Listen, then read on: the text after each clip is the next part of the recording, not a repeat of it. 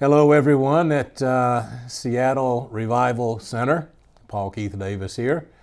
It's great to be able to make this little video for you and maybe just share a few thoughts about what the Lord has been saying to me, and hopefully you'll be a blessing to those of you that are there. We sure love Darren and all the guys there, and by the way, Darren, I appreciated your humor and your kindness too for sending a little clip for my birthday. They surprised me with one of these video entourage, whatever it's called, monologue of different leaders. Quite a number. I was shocked at how many people were willing to take a few minutes and send me a little birthday wish. But Darren, I appreciate yours. I think yours was by far the funniest. So. You won that prize.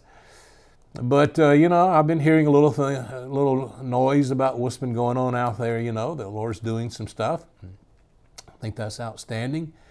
We're probably living in the most unique time in church history. We probably could have said that last year and it would have been true, and we can say it again this year and it's still true again, because with each passing year we are faced with a unique set of circumstances spiritually. We're faced with a unique set of circumstances politically, socially, in every other way. And the Lord is in the middle of it. He is doing a number of things. And right now you can go as deep with God as you're willing to go. I'm just going to say that up front. I have to be honest, Caleb and I were sitting here talking, and I told him I don't know how deep to go. I'm going to have to trust the Holy Spirit to, let me know just how far along, to go and what He's been teaching me. I remember years ago, Bob Jones told me that my message was 10 years ahead of itself. I had written my first book, and the book came out, and I gave him a copy, and he read it, which was a shock because he didn't read books. And he said, this book is 10 years ahead of itself, and your message is 10 years ahead of itself. And I said, Bob, don't tell anybody that. If you just wrote a book, you don't want a prophet making an announcement. It'll be relevant 10 years from now, so yeah, don't wait about 10 years later. But the reality is, the truth of the matter is, Thrones of the Soul is more relevant right now than it was when I wrote it.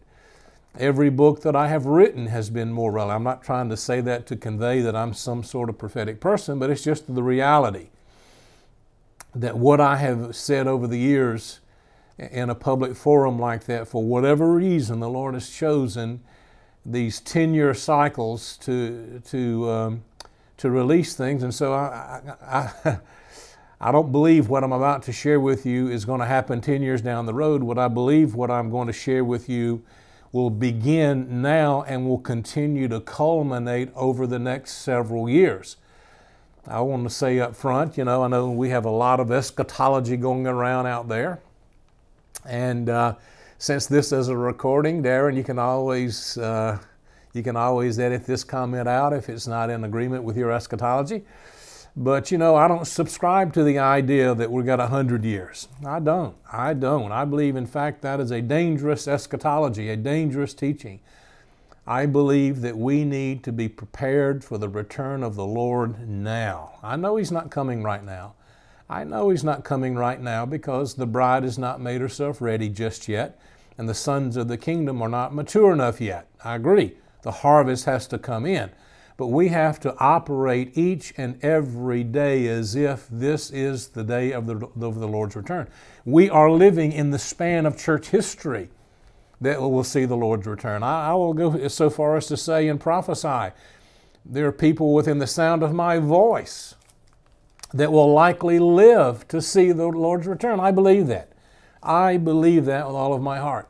And everything that I do is built around that premise. And I believe you can make a valid biblical position on that very subject based upon the status of Israel, based upon the status of Jerusalem, just so many factors, the aligning of the nations and all the political things that have gone on, the social things, etc., etc., etc. There are many, many things. And so therefore, it's not a time to be complacent, is my main point. This is not a time for complacency. This is not a time to be careless about our faith. I haven't done many meetings. I've been hidden away in a cave for 3 years.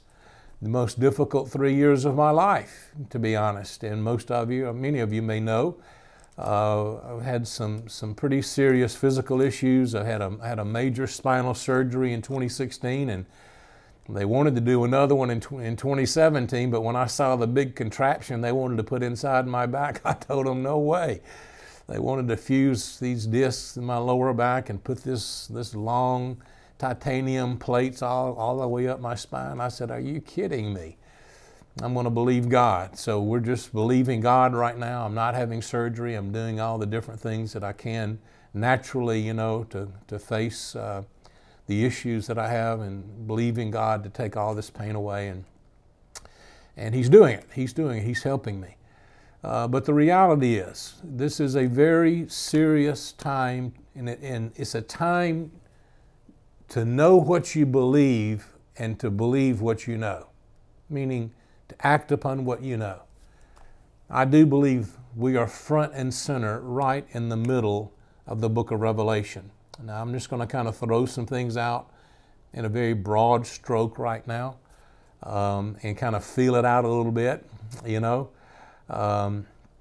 I believe in the parties, and I believe in the outpourings, and I believe in the joy, and I believe in the river, and I believe in all the different teachings that are going on. But one thing I know, one thing I can tell you with absolute certainty right now, God is transforming a body of people, and He will make them to rule and reign on planet Earth with the integrity, the power, and the character and the nature of Jesus Christ, the Son of God.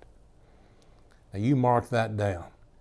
The Lord is looking for a remnant of people that are willing to pull aside right now.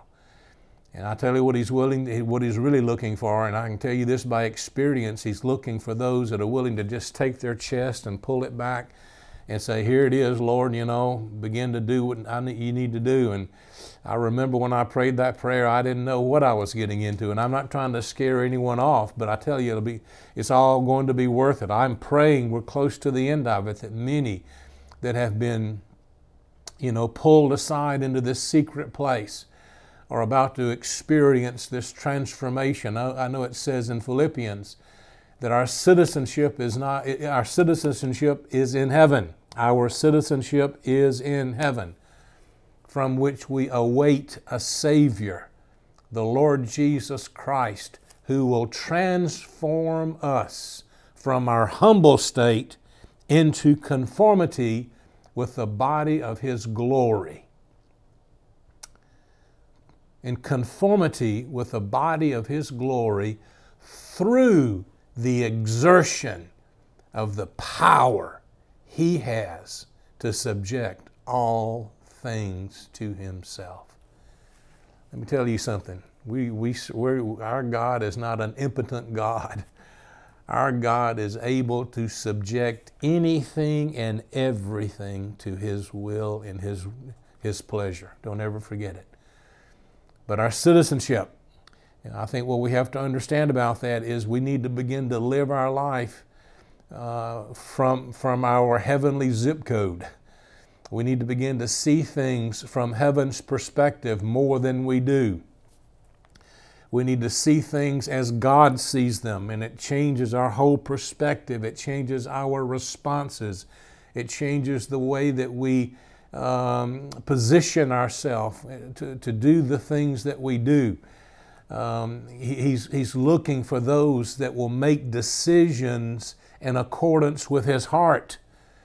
And you can't do that by going by what your natural eyes see. You have to do that by positioning yourself, being seated in heavenly places with Christ Jesus. So our citizenship is in heaven.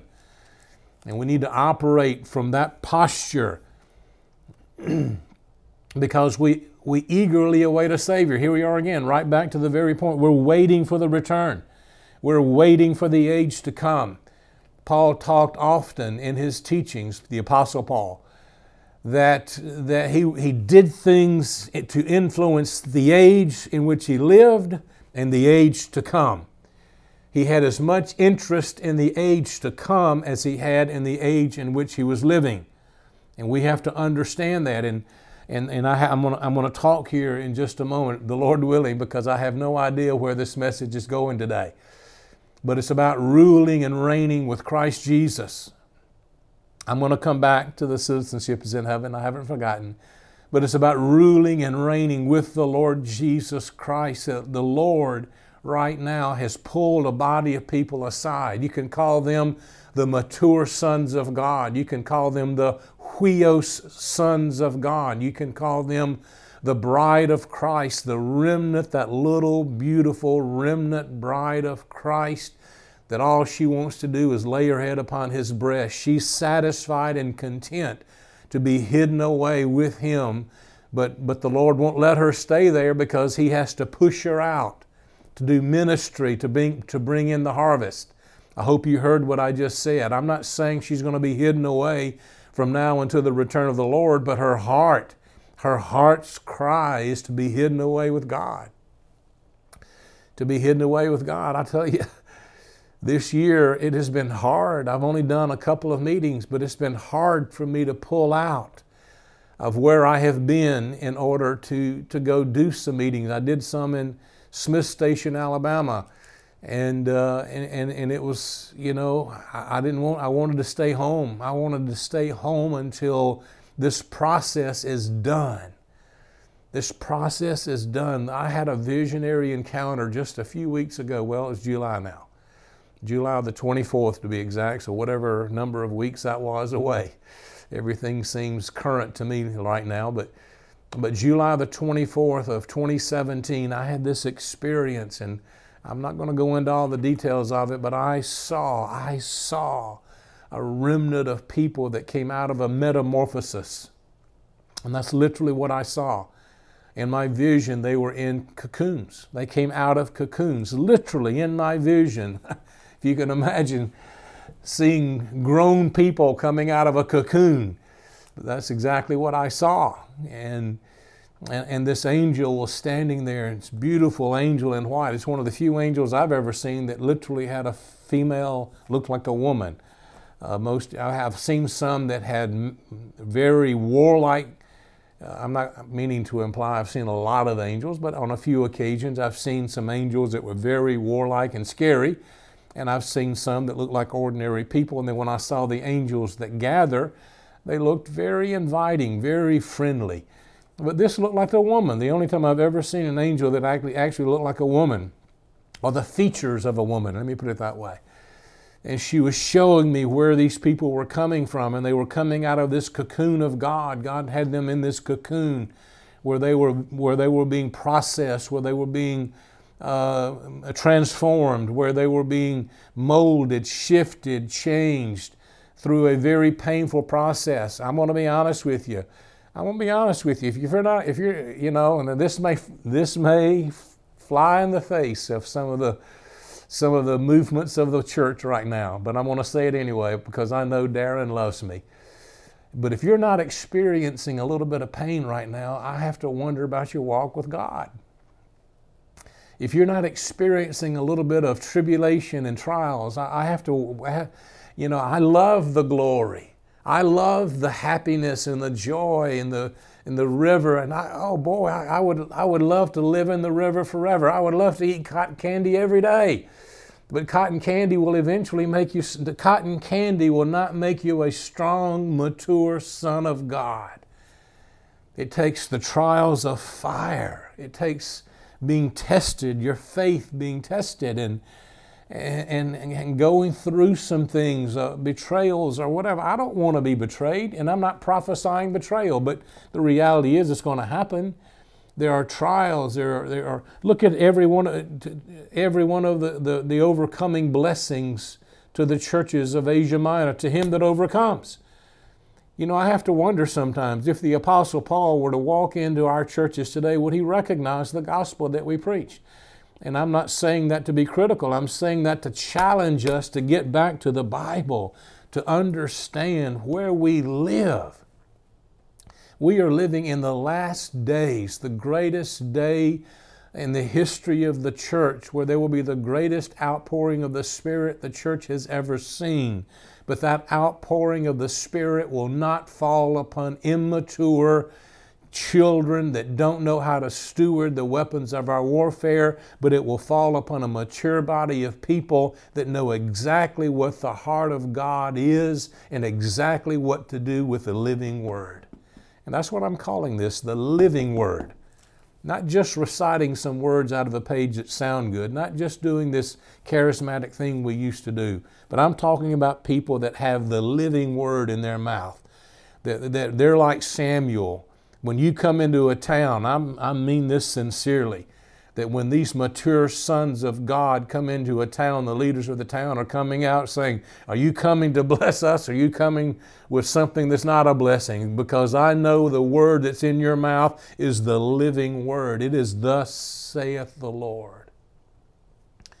And the good news is the Lord is desiring today to speak life. But it's going to be through a body of people that have been through a metamorphosis, a transformation, if you will. You know, I've been doing this teaching, and here again, Darren, you know, if you get a little shuffle on this, you know, I'm sorry. But we have such a gross misunderstanding of the term adoption that we see primarily in Romans chapter 8. And people say, you know, they have this mentality, this 20th and 20th century perspective of adoption, that we are adopted into God's family. Isn't that wonderful? That we were out there, you know, orphans, and God in His grace and His love and His mercy saw us orphans out there, and in His love He adopted us into His family and gave us all the rights and privileges of His children. That is false teaching. That is false teaching. The word adoption is the word huiothesia, and it applies to someone that's already become a son, not someone that is going to become a son. You receive the spirit of adoption because you are a son, not in order to become a son. That is the truth. It is the taking of a son, one that has accepted. How do I know that? How do I know that? Because the Bible says in 1 John 3 that if I am born of God, the seed of God abides in me. The seed, the sperma seed, that's what it says. Look it up for yourself. 1 John chapter 3. If you're a son of God, the seed of God abides in you. The sperm seed of God. That's what it says. I'm not using a word that's not in the Bible. Look it up in your own Strong's dictionary. The sperma seed of God abides in you. So if God's seed is in me, then what need do I have to be adopted? Because He's already my Father. My father didn't have to adopt me into the Davis family because his seed was already in me. I was already a Davis. I was born a Davis. So there was no need to have an adoption ceremony. But in the context of the just human sonship, if you were to put it that way, because I did have the seed of God in me, then the spirit of adoption that's placed upon me is to take me from an infant, from a child, from an adolescent, mature me, grow me, discipline me, put me through different trials of life so that eventually He can positionally place me as a mature huios son of God and give me all of the authority of my Father's house. Let me prove it to you. Go to Romans chapter 8. Romans chapter 8. I think is verse 15. Let me make sure. Yep, that's correct. For if you have, let me start over. For you have not received a spirit of slavery leading to fear again. When? All right, you've become a Christian. You've become a believer. You've accepted the blood of Jesus Christ. Now Paul is saying, now, you have not received a spirit of fear. You have not received a spirit of slavery. You've become a son of God, so therefore you have not received a spirit of fear. You have not received a spirit of slavery leading to fear, but you have received the spirit of adoption as sons, by which we cry out, Abba, Father. When you became a Christian, when you became a believer, the seed of God was already in you before the foundation of the world. That's what the Bible says. That's what the Bible says. He knew you before the foundation of the world. Those whom He foreknew, He predestined to be conformed to the very image of His Son. That means He saw every person before He created planet Earth that would say yes to His Son. He saw them. He saw them. Every person before He ever created planet Earth, they would ever turn their heart to the Lord Jesus Christ and say yes. He saw them and put a seed in them before the foundation of the world. That's what the Bible teaches. That's not what all the churches teach, but that's what the Bible teaches. And as a result of that, when that revelation is, when the light has struck the seed, you realize that you no longer are living in slavery. You're no longer a slave to sin and fear, but you have received a spirit of adoption as sons, by which we cry, Abba, Father. It's a revelation. He is our Father. You're my Father. I love the passage when the Lord Jesus was resurrected, and Mary was looking in the tomb and saw the empty tomb and was weeping, and this devoted, wonderful woman, and the Lord Jesus is standing there, and she doesn't recognize Him, and she says to him, do you know where they took His body? Do you know where they've laid Him? Can you imagine the scene? Just imagine what that scene must have been like. And finally He speaks to her, and she recognizes who it is, and she's clinging to Him and holding on to Him and saying, I'm never going to let go. And He stopped clinging to me. I've got to go somewhere. But no, He didn't quite say it like that, but stop clinging to me, for I must go to my Father and your Father. There it is. Jesus Christ came out of the grave, and as a result of the resurrection of the Son of God, not only could He say, I'm going to my Father, He could turn to Mary and to you and I and say, and to your Father. I am going to my Father and to your Father. He made no distinction. He didn't portray her as a second-class child of God, as a subordinate. Of course, we know that the Lord Jesus Christ is Son of the living God because He is God. But He says, I'm going to my Father and your Father. That means the very same Father that He taught about when He walked the earth in human form is my Father. That means that I should be able to talk about my Father the way He talked about His Father, which leads me to believe that I would need to have access to my Father like He had access to His Father. To be able to, how else can I talk about Him? How else can I convey His heart? How else can I say, I do nothing but what I see my Father doing? And I say nothing but what I hear my Father saying if I don't have access to my Father. So He says, I'm going to my Father and to your Father, to my God and to your God. Listen to what it says in I believe it's verse 23, I hope it is. Not only this, but also we ourselves, listen carefully to this language.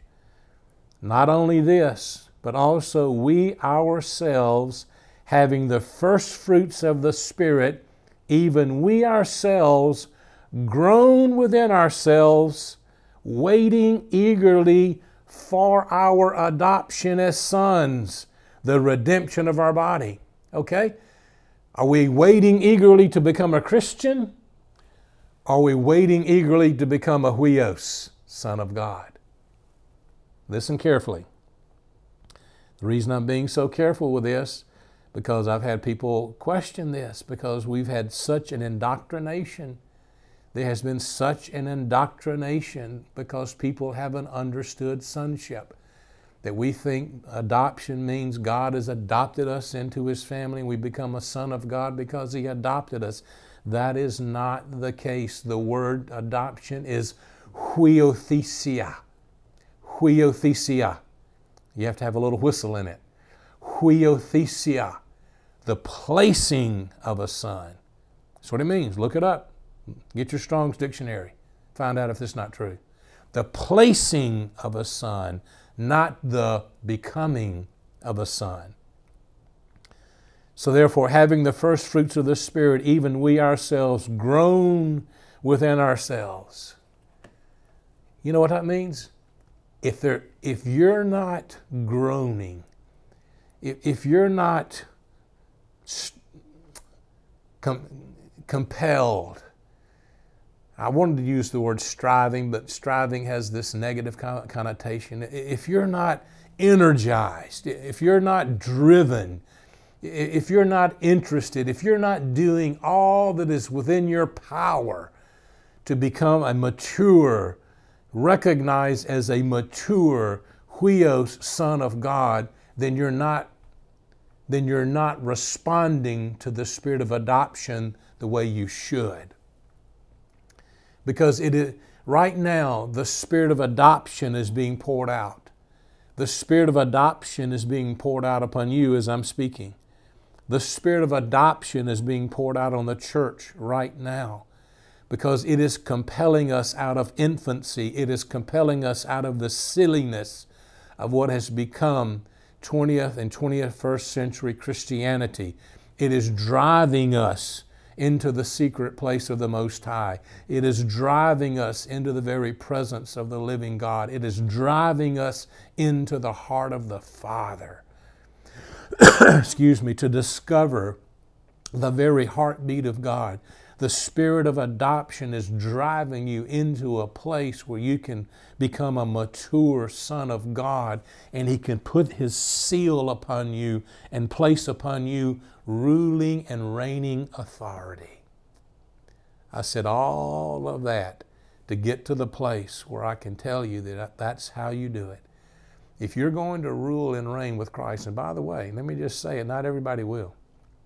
Not everyone will qualify. It's to him that overcomes. Read it for yourself. Read the book of Revelations. To him that overcomes.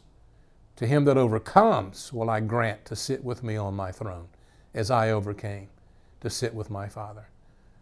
To him that overcomes. If you're not overcoming something, you're not living the 21st century Christian life.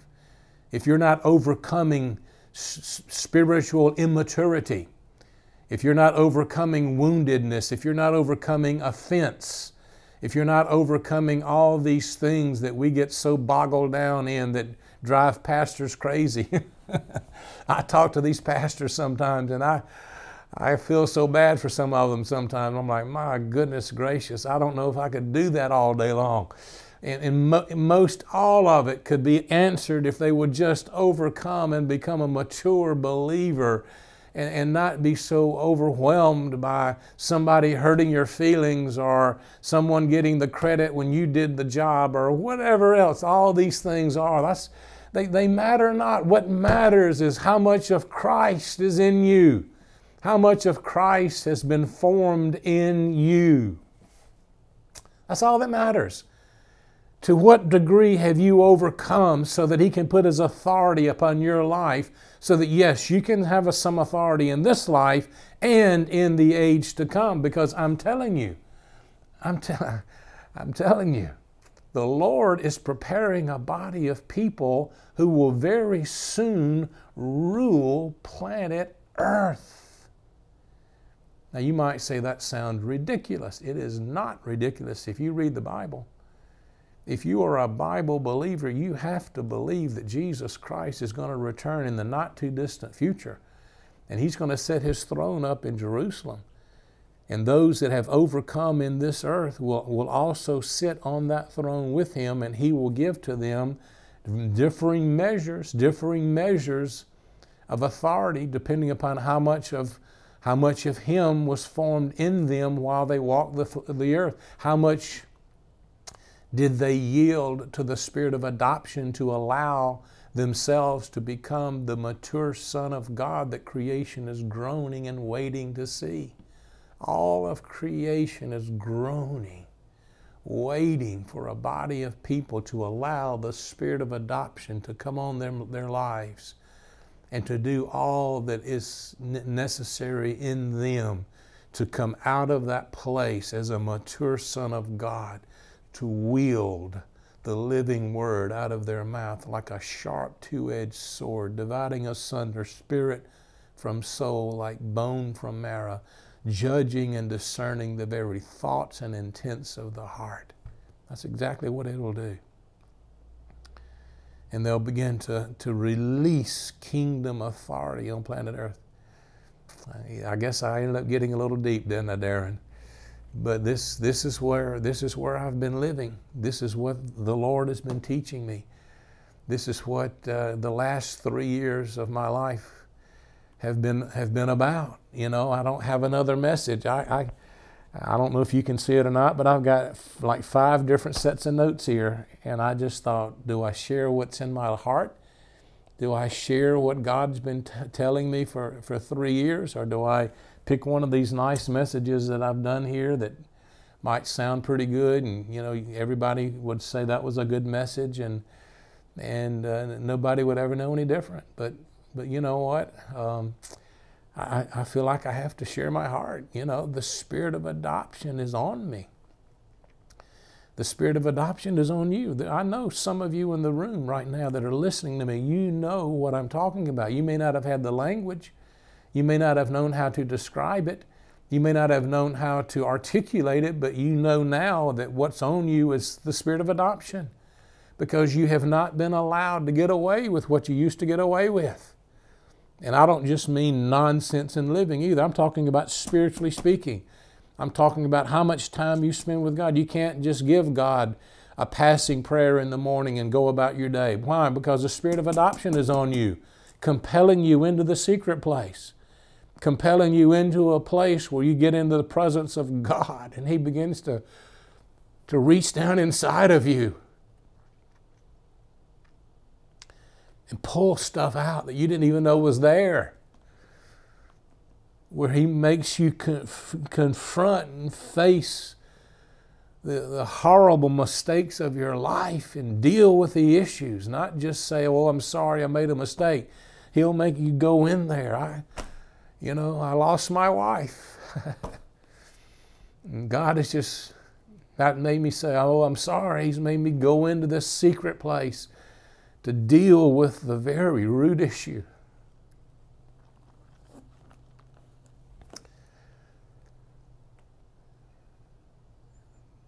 So that you become a different person. That's what the spirit of adoption is doing. The spirit of adoption is pulling you aside so He can talk to you and change you. And sometimes you might think it's a little rough, but it's not.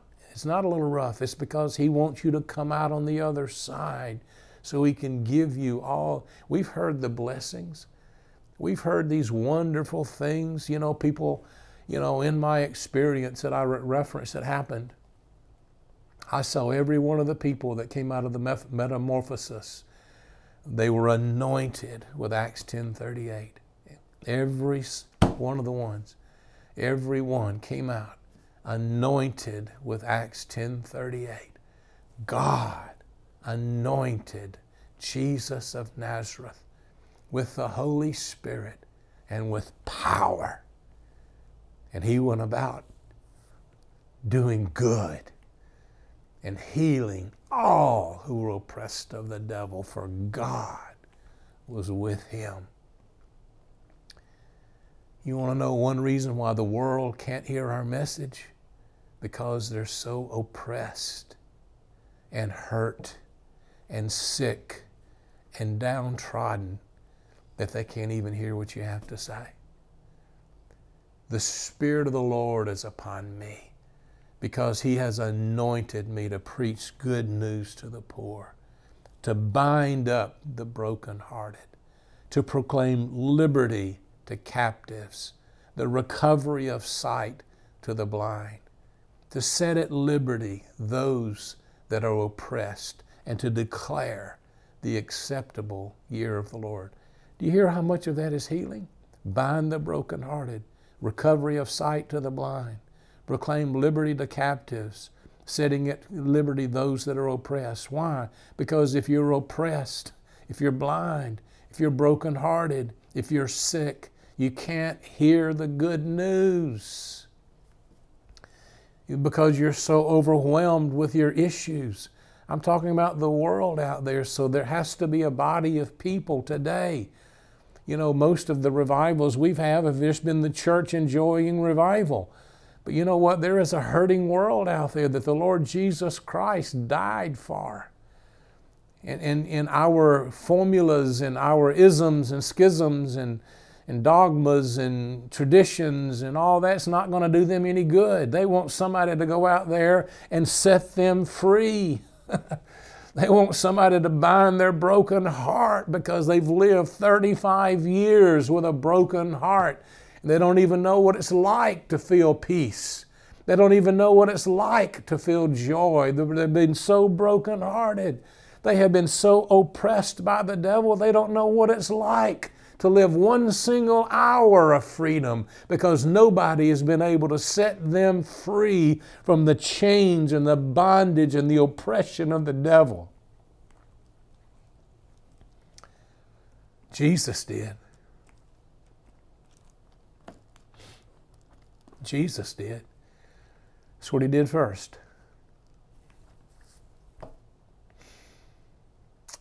He healed the sick. He delivered the oppressed. Can't believe him.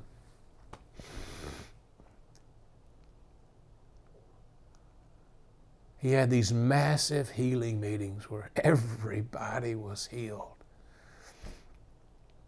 And if everybody is healed and everybody's broken heart is bound, then He has their attention. Then He can sit down on the side of a hill and say, the kingdom of heaven is like a mustard seed. He can sit down in a group of people and tell them about His Father. For God so loved the world that He sent His only begotten Son, that whosoever should believe in Him should not perish, but have everlasting life.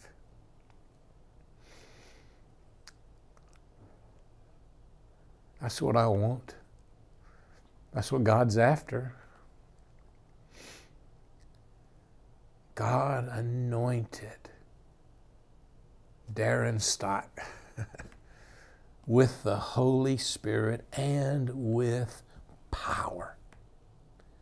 And he just went about doing good, healing all who were oppressed of the devil. Why? Because God was with him.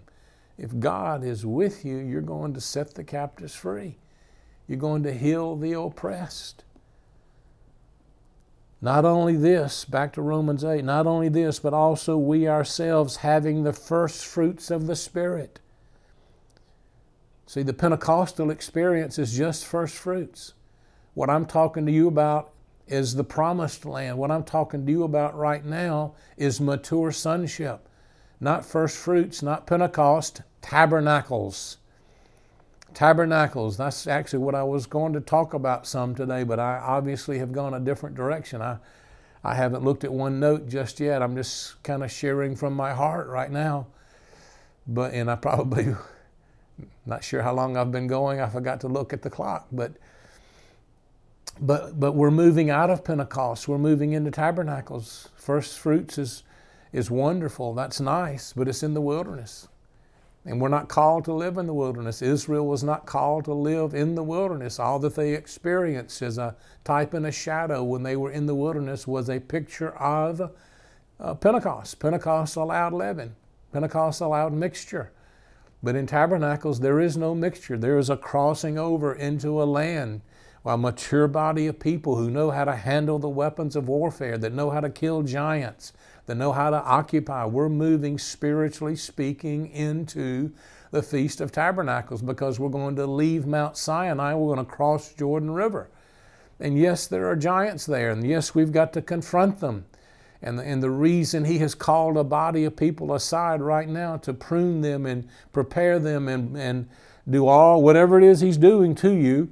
You know, not everybody has to go through as severe things as I have, maybe because I'm maybe a little more hard-headed. I don't know what criteria is used to determine what a person goes through. But what I do know with absolute certainty is that God is looking for maturity. He's looking for mature sons in God whose character is a reflection of His own. That I know. That much I know. Not only this, but also we ourselves, having the first fruits of the Spirit, groan. We groan. I want to go over across the river. I'm not born to live in the wilderness. I'm uncomfortable in the wilderness. I'm uneasy in the wilderness. This is not my home in the wilderness. I can see my home. It's on the other side of the river. There is my destiny. There is my life. There is my purpose over there across the river. But I've got to go through the Jordan. I've got to go through death to get there. And I'm groaning to cross over into that land. Every fiber of my being, and yours too, I'm sure many of you, not everybody. Not everybody. Not everybody will. Not everybody wants it. Not everybody will pay the price. Not everybody. But for a number of you, we're groaning. Our bones groan. I'd like to say something, but I know if I do, I'll get emotional.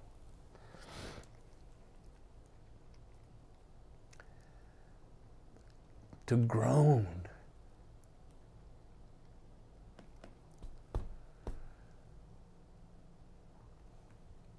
To be in His presence, really in His presence. Not just a nice,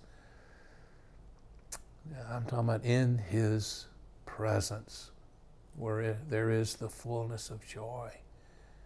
We groan to stand in the presence of the Father. I have had that. I was allowed for a few minutes to stand in perfect love, in the presence of the Father, perfect love. And it was beyond the comprehension of words.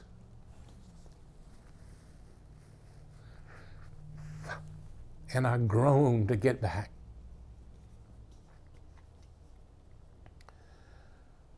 My blood cells groan, my bones groan, the marrow of my bones groan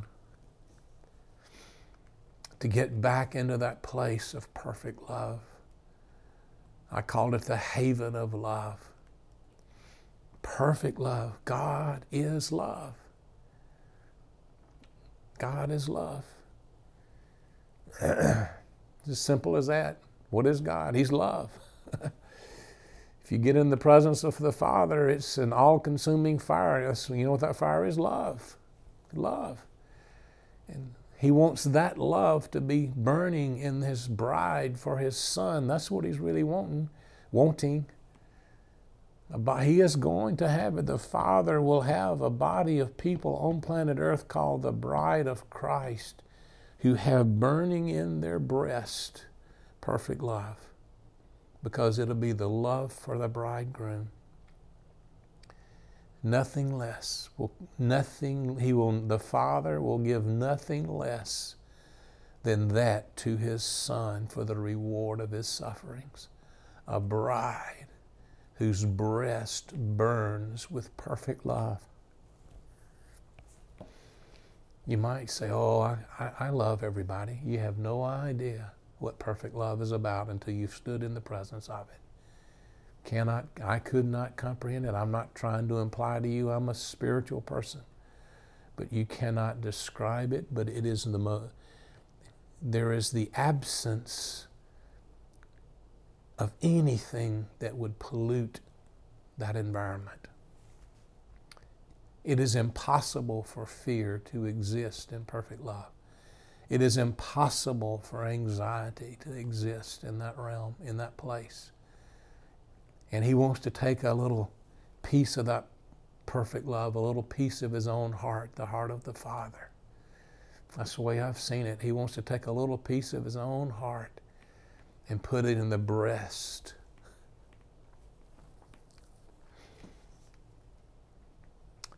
of the bride of Christ and let her burn on planet Earth for a short season of time to bring in the greatest harvest of souls this world has ever seen.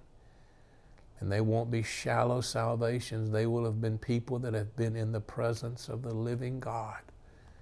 And they will have been transformed and changed. That's what I started out with.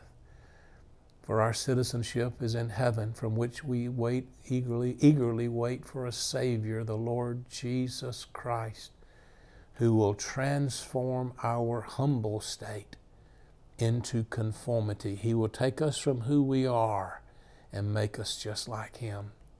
What is that? Perfect love. Perfect love. He will change us from our humble state into conformity with the body of His glory. I feel that on me right now. Through the exertion of the power He has to subject all things to Himself. Don't ever forget, He has the power to subject all. He has the power to subject my will to Himself if I just let Him. I'll try to finish this one more time. Having the first fruits of the Spirit, even we ourselves, groan within ourselves, waiting eagerly for our adoption as sons, the redemption of our body. The redemption of our body. So I'm not waiting eagerly for the adoption to become a son. I'm waiting eagerly for the Spirit of adoption because I am a son to place me in a place where spirit, soul, and body I have been redeemed. The Lord was pretty serious when He said we have these precious and magnificent promises by which we I lost it there for a second. We have these precious and magnificent promises. 1 Peter 1:4. I had another thought go through my mind. We have these precious and magnificent promises by which we become partakers. Let me say it over. For we have these precious and magnificent promises by which we become partakers of the divine nature. That we become partakers of the divine nature and escape the corruption of this world and its lust. That will happen when you become a fully adopted son of God, a huios son of God. Huiosthesia, the Spirit of adoption has placed you as a son. You will have escaped the corruption of this world and its lust. And that's why all of creation groans for you to manifest yourself on planet Earth. All of creation groaning for a body of people that are not subject to the lusts of this world. They have Acts 10:38 on their life, and they're not going to be seduced by money. They're not going to be seduced by lust. They're not going to be caught up in a hotel room with someone that's not their wife. They're not going to fall into all the snares and traps and ploys and all the different things that have captured so many. These people will have escaped the corruption of this world because they have lived their life out of the secret place of the Most High, and they abide under His shadow. There is a place to escape all of these things in the world, in this world, and that is under the shadow of the Almighty. Well, amen. I hope this has been a blessing to you. I hope we do a number of webinars. If you're interested in hearing some more about what I have been teaching lately, you can go to the White Dove Ministries YouTube channel. We have 70-something webinars. I don't know how many blogs we've got. But in the webinars, I've been teaching out of the book of Revelation, sharing a lot of this type stuff. And if you're interested, I'm not trying to do an advertisement. I'm just simply saying, if you have questions and would like a place to access to maybe gain some more answers, you can go to our YouTube channel and hopefully you'll find some of that. So Lord, I release your anointing over these people. I release the spirit of adoption. I pray, Lord, that you would awaken everyone that is intended to live this life with you. Awaken them with love. Awaken them with passion. May they groan within themselves to no longer stay where they are, but to go where they need to be. I release that on you right now, and I feel the Holy Spirit on that. That right now, a number of you, and whoever would hear happens to hear this, I don't even know who's going to hear it, but whoever happens to hear it, that when this Spirit falls on you, something in you is going to groan within you to compel you from where you are in the direction to where you need to be. If that one thing alone happens from this service, then a great, great victory has already been achieved. I release that to you in the name of the Lord Jesus Christ. Amen and amen.